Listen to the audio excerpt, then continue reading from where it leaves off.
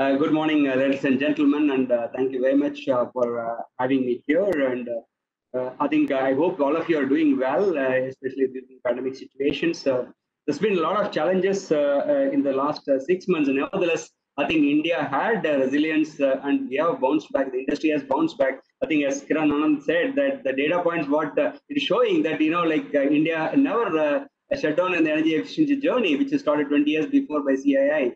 And we have been happily involved with the CIA for almost 20 years now. So what we want to talk today is about this couple of the technologies, what's happening with respect to the drives. Let me know if you are able to see the second screen, Anna, so that at least I know the speed at which I'm looking at. So I think today we will talk about three things about in the drives, because since I'm coming from drives, I would like to talk about the drives and what happens in the drives technology and what's happening around the drives technology. I think that's what I would like to share here. I think today the drive VFD, all of you are aware that VFD is the one which is the backbone of energy efficiency. But what is more relevant today is that the VFD, drive is a drive which is runs the motor. What else? But it is no more that now. I think it is more now. It's more than the drive. It has become an intelligent drive. It's basically drive is becoming like a sensor.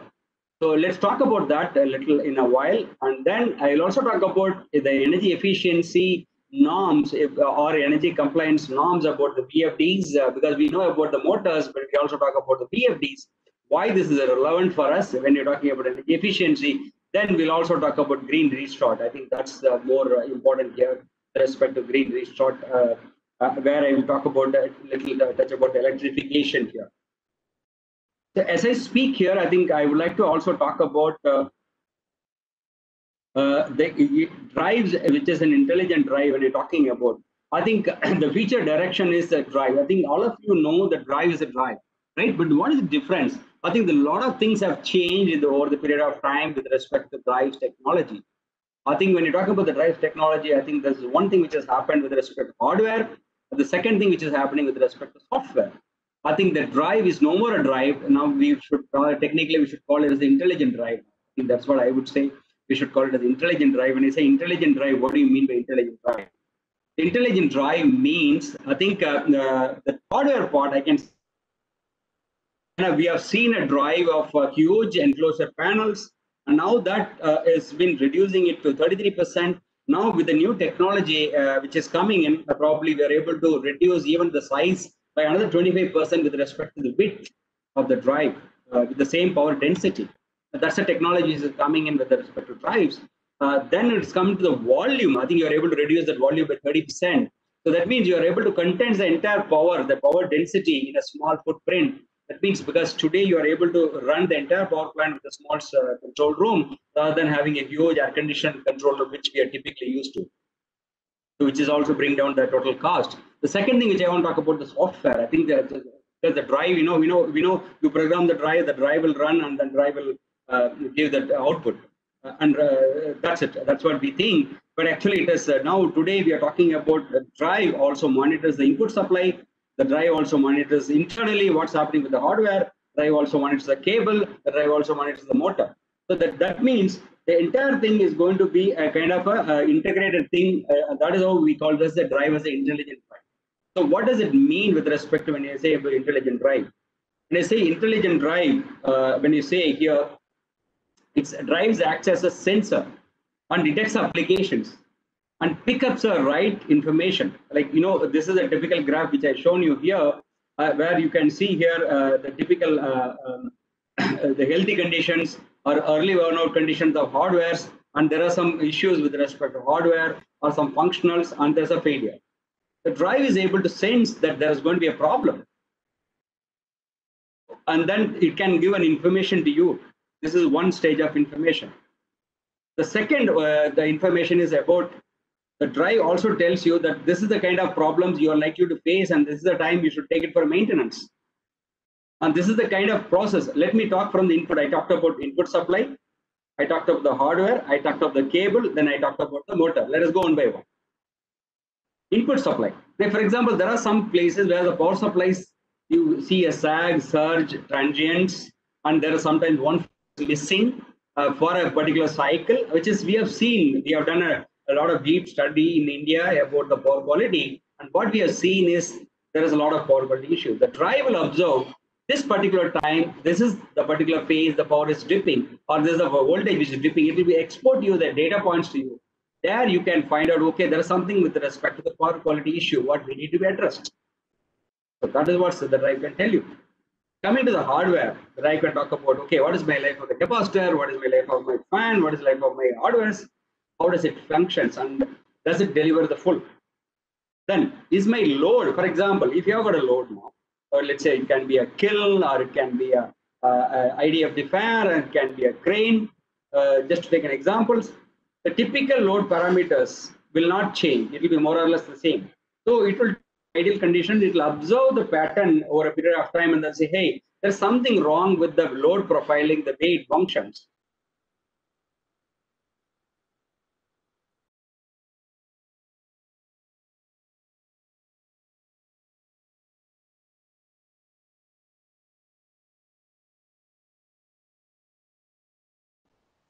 Mr. Palnisamy, I think we lost your audio now.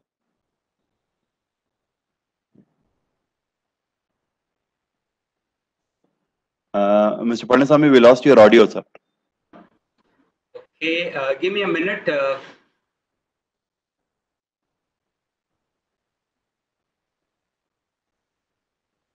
Can you hear me, Kiran? Yeah, we can hear you well. Okay. Now it's so good. What I'll do is I'll mute my video. I mean, that's better to get the bandwidth now. So I think I was talking about where did you lose? Anand, sorry for this. We lost the last 20 seconds of your speech, sir. Okay. So then when it comes to load profiling, I said about it, told about the load, how does the load performs, and if there's a problem with the load, then hey, there's something wrong with the typical process of the load and this process of the load, so that you can go back and check the mechanical systems, or you can go back and check is there something with the parameters or something with other within the hardware itself. Then we're talking about the cable. I think the drive cable length varies from few meters to even up to kilometers. And there are some, it goes up to even 4 or 5 kilometers of the length. There could be potential cable issues, and probably that will also the drive will be able to identify here and say there's something wrong with the missing cable or something insulation issue. Then it will also talk about is there something with the missing phase with the motor, and probably it can say, okay, there's something wrong with the motor phase, and there's something which is missing with the respective motor here. I think this is, so what does it mean? It means that you are not having any external sensor on a hardware. Probably you're able to get all the data points in from the drive itself, and you're able to completely analyze the data points. Now, this data, what you get is not kept within the drive. It also could be connected to the cloud. And I can tell you today, this is the world's first cyber security drives available, and this is the technology is going to come in the future. So this is the cyber secured data points, which is connected to the cloud, where you have the complete, the extensive data mining is done here. The intelligent drive does the extensive data mining, and it tells exactly what is that you need to understand about the application. You need to understand the process. Is there something wrong with the system? And it will tell you what we need to do. Is there something which is need to be corrected here? I think in short, basically it's a digital, basically it's going to be a digital drive, basically to combine the security and intelligence. That's what I would call it when I say intelligent drive here. And the drive designs are optimized. They can perform to meet your applications. And basically, when having said about all this, the data points or intelligence, this also has to be very user friendly. But that means if anyone can use a smartphone, even today a kid at the age of 3 is able to operate a smartphone, I think the drive or such a simple user friendlies are being designed so that it's much more user friendly and easy to set up and integrate into the system. And also, this is going to be a drive where it can talk to any kind of communication. Whether it's a Profinet or a device net, I think it should be able to talk to any communication or any kind of motor, whether it's an induction motor or a synchronous reluctance motor or a permanent magnet motor or a servo kind of motor. I think the drive should be able to talk the same without needed changing. I think that's what we're talking about here. I think as I said, as a summary, drive as a sensor. When I say drive as a sensor, we are talking about analyzing the internal system, analyzing the power quality, connecting to the clouds, and also collecting the data points. What does it mean basically? Right from the grid, the drive to the motor and application process, I think drive connects everything, takes a lot of data points, takes a lot of information, and co-creates a data, and extensive data mining is done such a way that you are able to take informed decisions. What do you mean by informed decisions?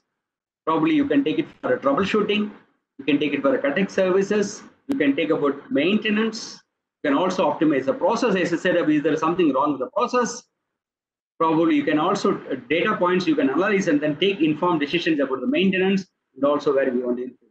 I think here, this is a piece of information. Because of paucity of time, I cannot walk you through the entire thing, but I think be the hardware. I think today, as I said to you, the ambient temperatures are increasing. Of course, after the lockdown, probably we have turned green, but the ambient temperature increasing. That means the ambient temperature should be 50 degree or 55 degree. I think drive should be able to run. Whether it's a dusty environment, corrosive environment, moisture environment, chemical environment, drive should have been designed like that. Because in India, the dust is unavoidable. So that means you must have an electronic system which can work in the dusty environment. When it comes to integration, I think all the options should be integrated without compromising safety and performance. I think that's what we call it as intelligent drive. So that means a lot of things are happening with respect to the drives here. When it comes to the technology, I think a lot of things is happening with the technology. So this is about a drive technology. You will be hearing very shortly in the coming days what else more here. And of course, I will be happy to share you offline as well. But then this is what is going to happen is the drive as a sensor. There is no more hardware box anymore. Then the next topic which I want to talk about is eco design.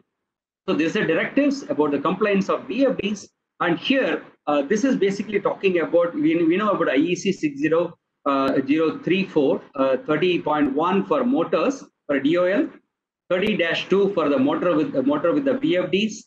And then for the drive and motor system, it is called EN 50598. And then basically that is complies to IEC 6180-9 for drives and motor system. What does it mean to us? It means you could see here a drive. Today VFD is, we think, okay, VFD is a VFD. Okay, all the VFDs are same, all the VFDs are running motor. Yes, all the VFD runs the motor. What are the losses? The losses are the very big thing here. I think VFD, one is a VFD loss, the next is a motor loss, and then put together is called something called the total loss is called IES. So what is the system complies to? And today, if your drive is IE2 and your motors are with a better loss efficiency, then you are able to get IES2. And how do you know that? How do you identify whether my drive and my motor load is complying to this system? There are tools available now. It's called Energy Efficiency Certificate tool.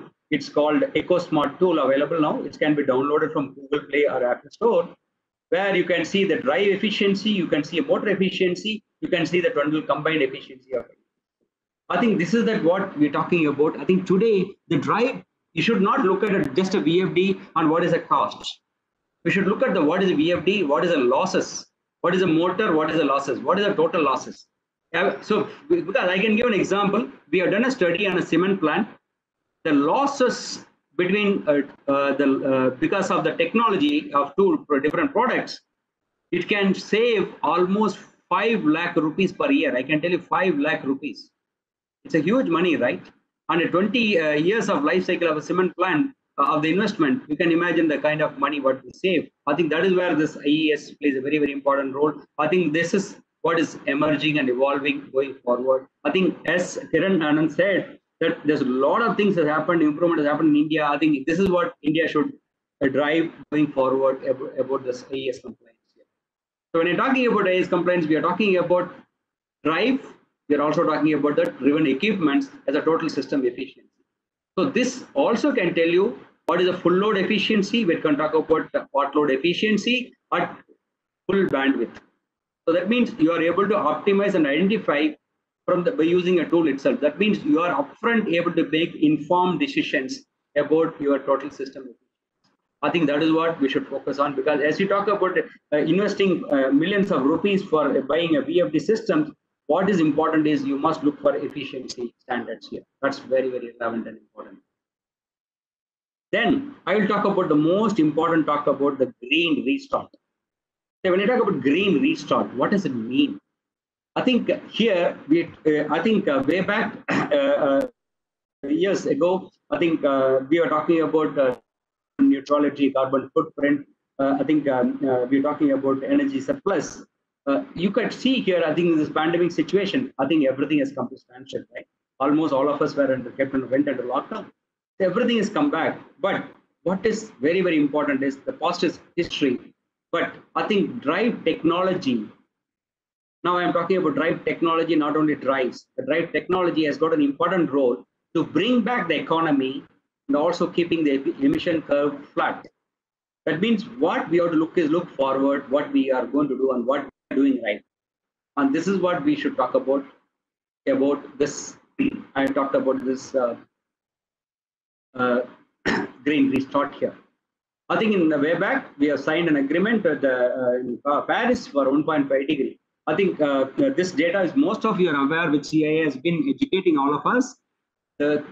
Only 3% of the world we are occupying, but we consume 80% of energy and we contribute 75% CO2 footprint. I think 33% is coming from buildings, 25% contributed by transport, and 20% by industry. I think that's a contribution made by us in polluting the environment. Maybe over the last 3 months, 4 months when we were locked down, probably India, the world got greener, the sky got blue and clear, but then we are back to normal. I think that we are going to have an impact. So I think whatever we talked about energy efficiency, that improvements, it can account 44% of reduction in CO2 emissions. That can come from 44% from energy efficiency improvement, 36% from renewable energy, and 20% from other sustainable. Let's focus on energy efficiency here. I think all of you are aware there is a need for us to go modernizing. The modernizing is not that build a new building, but of course you can create energy efficient buildings by modernizing it and electrifying a transport system.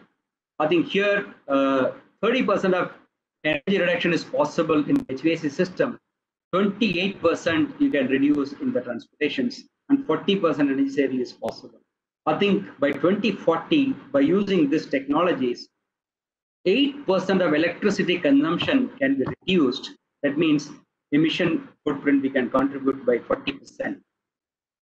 What does it mean to the building? I think 40% of global energy, or 1/3 of greenhouse emissions, or 30% energy saving potential is by doing decarbonizing the building. So that means today, what Kiran has talked about, or what I talked about, energy efficient buildings by using various energy efficiency measures, including variable frequency drives. I think you must look at it, how it contributes to you in terms of energy footprint. And that is where the VFD systems are coming into. The modernizing next, electrification, urban mobility. What do you do with the cars and what do you do with the electric ferries or the ships or the offshore building, offshore power? So basically here, 30% of energy demand can be brought down and effects of pollution can be brought down. So what do you do with the drive technology here? I think there is something to do. Drives do have a role to play. What is it we can do? We have to accelerate the electrification. I think one is electric vehicles, be it a car or a truck. I think we're talking about here. I think today, most of the cars and buses are electric buses. In India, you would have seen Ashok Leyland electric buses are driven by the electric systems, and also the electric cars and Volvo trucks, which is coming with the electrification system.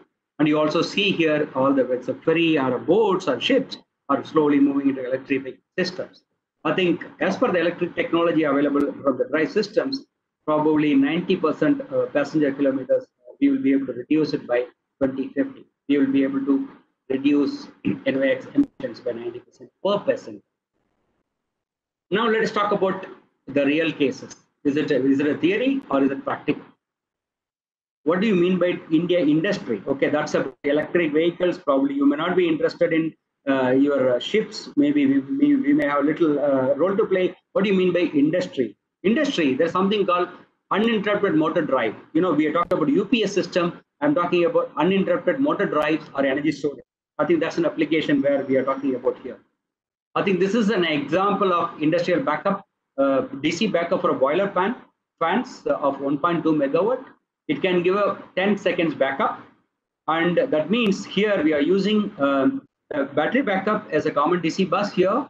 And the energy, the drives charges the battery and also uses the DC bus to back up the system. And this is already being used in the critical applications in Indian industries by the large corporates like the Tata or JSW or Saint Gobain or Super Smelter, just to name a few. There are quite a lot of applications are being used already here. And this is something which is in the critical applications. The second one which is coming up is about the offshore power supplies. I think you can see here the offshore power supply is something which is very, very common now. I think it is evolving. And here you could see kind of energy saving of around 5,000 liters fuel per day. One of the example what we have shown here. So that means the drive is no more a drive. It is beyond a drive, be it a hardware, be it a software, be it of intelligence, be it as a sensor. I think a lot of value additions are being bringing out here with respect to this technology here. So I think today the drive has moved away from a basic just a VFD, which is running a basic motor, to data points, data mining, and also give informed decisions, and also help you to run the critical applications like instead of UPS. I can give an Saint Gobain glass, the entire 400 kVA UPS is replaced by UPD systems. So I think it's redundant systems are completely driven. I think this is just to give an example about what the technologies are evolving. I think there are a lot of things we can talk about, but I think we have 30-minute slot, so I think I have to stop it here. And as I said here, there are a lot of things that are happening in the drive space. I think we are building a better tomorrow by using this technology.